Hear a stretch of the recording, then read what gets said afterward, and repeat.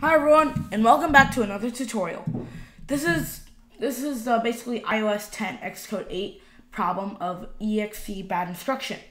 I had this problem when I was developing the part 4 of our MapKit tutorial. So I'm gonna go to Xcode and I'm gonna show you how you create the error. So we're gonna create a new Xcode project and call it exe problem. So here we have it. I'm just gonna replace that. And we don't have to do anything in the main.storyboard unless you want to like change some text. But we're not gonna go that in depth. So the first thing we're gonna type is gonna do var error or something like the hi, something like that. And then we're just gonna have it string without setting it without anything. So that every time you use it, you have to force unwrap it. And then we say hi equals nil, which technically means it equals nothing. And then we try to print hi with force unwrapping. And this will give us a problem.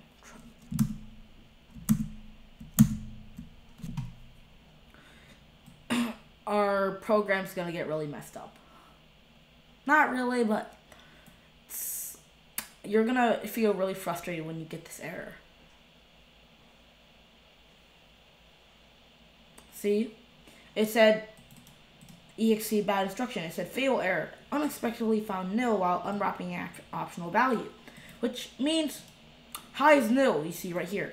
And you can't unwrap an optional value. Otherwise the debugger is gonna get an issue.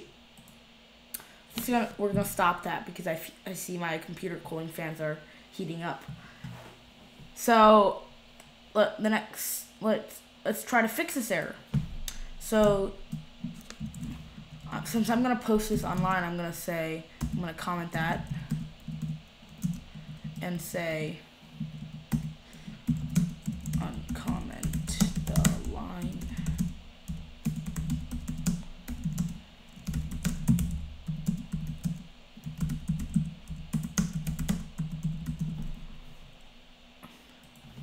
So we're going to do if hi equals nil, which means if hi is nothing, then we're going to set it to something. So we're going to say hi equals something like hi. And then print hi.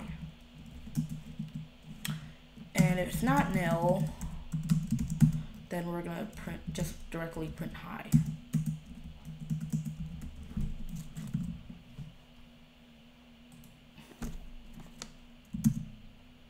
So we're saying if something is nil,